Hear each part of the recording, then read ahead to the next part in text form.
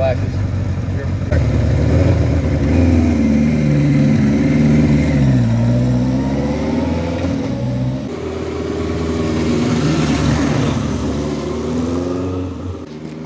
Guys, check out this classic. Absolutely stunning 1975 Kawasaki. This is the Z1 900. Listen to that exhaust note, just fantastic. Before the EPA got in and fettered with them and made them sound like vacuum cleaners, it sounds absolutely amazing. Full frame off, nut and bolt restoration, one of the nicest looking ones we've ever had show up here at the museum. We actually have a 73 Z1 in the museum with 11 miles on it. Otherwise, we'd be keeping one or two of these. But this came from a collector who passed away, sadly, recently. And his wife and his estate consigned them to us to resell. So there's a 73, 74, and 75. All three of the bikes are in absolutely stunning condition. All three of them look like they just came out of the box, like it's a time capsule back to 1974 or 75 in this case. This is the original factory paint code on this bike. The paint job is an absolute 10. It's completely stunning. The chrome is stunning. The fit and finish on the restoration is stunning. This is what we call a no excuses bike. It looks like it just came out of the box, brand new. Everything's been done on this bike. It's absolutely beautiful. The paint job on the tank, side covers, and rear fin is beautiful. It has a deep, dark metallic on there. I don't know if the camera will pick that up. It's showing 309 miles on the odometer. I can't confirm if what the actual mileage is on the bike because it was completely restored frame up in 2018, 4 years ago, at great expense, mind you. Lots of new parts on the bike starting at the front, new Dunlop replica IRC made in Japan tire. The original front forks have been polished beautifully. You can, if you zoom in on the hub and the brakes, you can see the fit and finish, the spokes. Everything about it is just reeks of quality. It's absolutely beautiful. The fork lowers, aluminum's been polished. These are the original chrome fork tubes. On a scale of 1 to 10, they're a 9. I found two little tiny pits. I think they're pits. I thought there was a pit right here. There may be one pit right here. These are the original fork tubes, triple clamps. The headlight bucket looks like brand new. The headlight rim, the turn signals, the tack and speedo, the handlebars, the clutch and brake lever. It's got new clutch cable on it. It looks like a new master cylinder on there. Guys, I wish I had the exact facts of the restoration, but the gentleman who spent a fortune doing this passed away, and his wife didn't know. But I think the bike speaks for itself. You just don't. This looks like a no corner cut, full frame off restoration. Yeah, it was a nut and bolt. All the componentry, all the hardware looks either replated or brand new. In fact, the exhaust is brand new. Yeah, the exhaust is brand new through Z1, which you can What do those tell. pipes cost for a set of those today? What are they, like 1,500 shipped, Bill? Plus, yes. Yeah, Billy says plus. And a paint job of this quality would run you $2,000 easy if you could find a shop that could lay down one this nice. So you can see there's been a substantial amount of money. A frame up like this would take a typical shop somewhere in the 150-hour range to do with all the mechanical restoration. And at $100 an hour, it's easy to see you could easily drop $15,000, $20,000 on a restoration of a bike to this quality. And I've always said, I mean, I own the New England Motorcycle Museum. I've seen literally, moment of silence, listen to this thing. Wow. I've seen literally thousands of beautiful custom bikes come and go, thousands. And rarely do you see one that's this well done. Yeah, and it runs and rides like a brand new bike as well. The first thing that I noticed when I rode it, it's really tricky to get a good feel from the factory single piston front brake. This one feels like a new Brembo. Listen to this thing. The original Superbike, the 73, 74, 75 Z1s, 76, they went to the KZ model. Yeah. And that's where the values start dropping on them. But to find a Z1 in this shape, well, they just don't come up very often. Usually only through the death of the owner. Why would you want to sell one this nice, you know? And he had the whole, all three are up for sale, the 73, 74, 75. If you want to buy the entire set, give us a call, 860-454-7024 if you have any questions about any of the bikes. They were restored to a very high level. The shop knew what they were doing. And of course, we had our hands on the bike. It's tuned just perfectly. It's absolutely stunning. Billy, what are your thoughts, bud? I love this thing. It's beautiful. Total linear power delivery, massive mid-range. It is a Kawasaki with a capital K, this one. It's beautiful. Something else, isn't it? I've never ridden a Z1 before, ever, and this is fantastic. You can see why they almost put Harley and BSA and Triumph out of business, huh? Almost, really. This is very much like my ZRX 1100 from many years later. This is the model that they all follow. The DNA is the same. The DNA is the same, you can tell. Kawasaki Heavy Industries. Upright riding position. Comfortable riding position. Very comfortable. I could ride this like to the West Coast today. I would try. You would easily volunteer for that. I would. That job, huh? Yes. I'd be hot on your trail with the 74. That's right. But if you're looking for a classic bike that's done, I mean, let's face it, to buy one that needs restoration, a 70. We sold one with a seized motor and a huge hole in the exhaust about 3-4 years ago at auction. $600. It sold for $6,600. Needed a frame off restoration. Because guys, restored, they're 20,000 plus, and where are you going to find one? Where are you going to find someone who can even do this kind of work? And do you have a year to wait for it? And how do you know it's going to turn out this good? This one, the proof's in the pudding. It's done. It's stunning.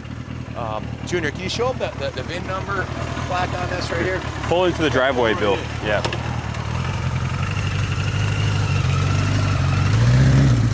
These are the telltale signs you look for on a restoration to see if it. Look at the VIN plaque on that thing. It's just absolutely perfect. The frame paint is perfect.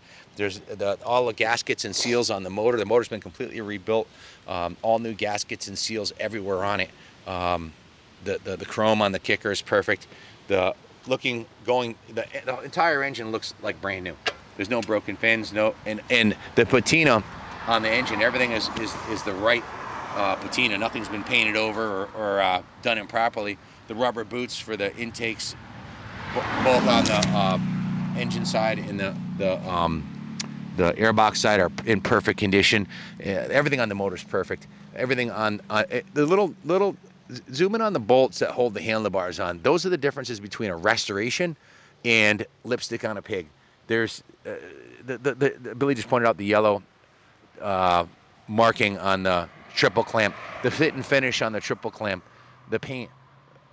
Every nut and bolt, the actual switch housings. If you look inside the tank, it looks like it just came out of the box in 1975. I mean, it's absolutely freaking perfect. There's a new seal on the gas cap. Is it possible this is 300 original miles on this bike? I mean, it looks to me like it could be, but I can't tell you because the guy's dead. Sorry, you have to judge for yourself. But look at the switch housings. Rest in peace. He was a good customer of ours. The widow had reached out after he passed and asked to take the collection. He had purchased 4 of the bikes were restored by us here at Kaplan Cycles and New England Motorcycle Museum. The fit and finish on this one is absolutely second to none. The upholstery on the seat, the grab bar, these are the things that drive you crazy when you're doing a restoration. The rear fender is in excellent condition. I believe this is the original rear fender. The taillight's mint. Zoom in on the wheel, Kenny. If you have ever restored a bike, do you have any idea how much work it is to get a rear brake backing plate to look that good? And zoom in on the sticker right there where it says where the usable amount of brake is. That's a brand new rear brake pad, but zoom in on the sticker. That's more important. Where do you even find one of those stickers? If that's not the original, it's a replacement and it's in mint shape. Check the adjustment on the adjustment bolts for the rear axle. Everything's in beautiful condition. And it's all the way out, meaning the chain and sprockets are brand new. The chrome on the rear wheel is impeccable. The spokes are impeccable. The rear passenger pegs look to be brand new. They might be, I don't know. Yeah, I believe they are brand new. I think this is a new chain guide. I'm not sure if the shocks are new. They look to be brand new. Again, I wish he was here to tell us everything about it, but I'm just telling you guys what I see. The center stand's it looks like it was powder coated. It's beautifully done. The kickstand. We're hunting for the contact for the shop that did this restoration to give you guys a more accurate spec. Yeah, if we can do an interview with them. It's got the helmet hook sticker. These are the things that are usually missed by amateur restorations. It has the helmet hook sticker right there. The turn signals look like they just came out of the box. I could go on and on. The bike speaks for itself. It's a full frame off restoration. We have a clear title with it. are now offering financing through Freedom Road on our classics. So call ahead, 860-454-7024. We can get you pre-approved for financing through Freedom Road. Clean title in hand.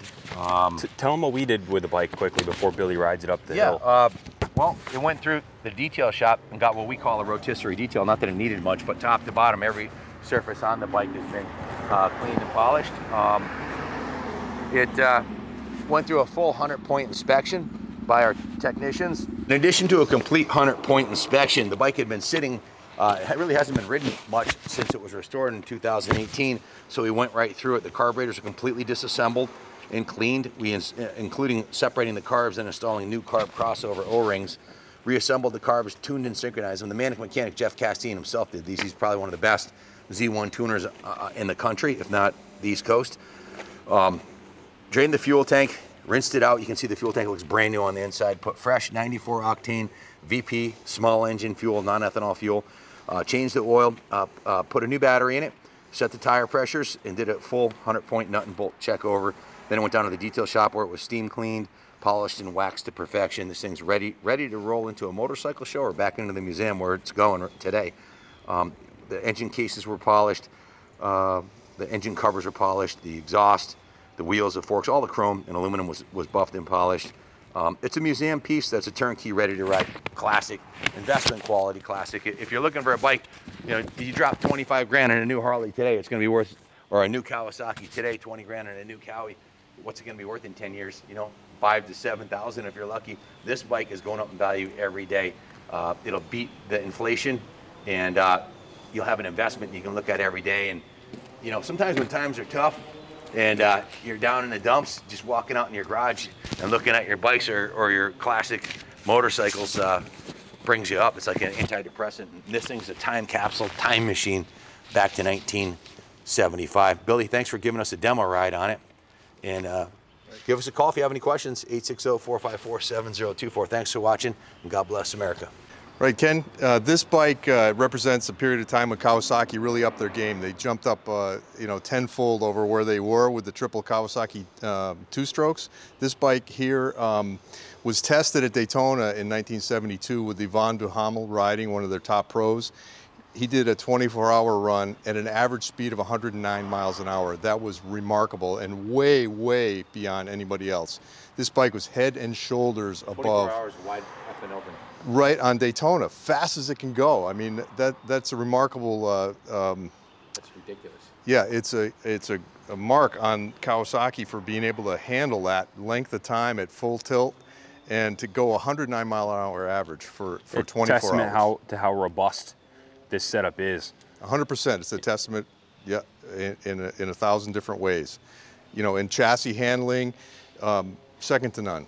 Just a remarkable motorcycle, and that was how it got started in its life, and it did many, many things beyond that in years following. So really an incredible motorcycle. And Ed Bassmaster would say, would you just look at it? Would you just look at this thing? Look at the black and white stripes and the gold. Just look at it. No, seriously, this thing is absolutely stunning. You know, when a design looks this good 50 years after it was made, right, they hit the nail on the head. Yeah, right on the head, man. This thing is timeless. Just look at it. Look at the pictures. Come look at it yourself. Send a mechanic to look at it. You can keep looking, and you're going to come up with the same conclusion as ours. This thing's badass, and it's beautiful. Thanks for watching, and God bless America.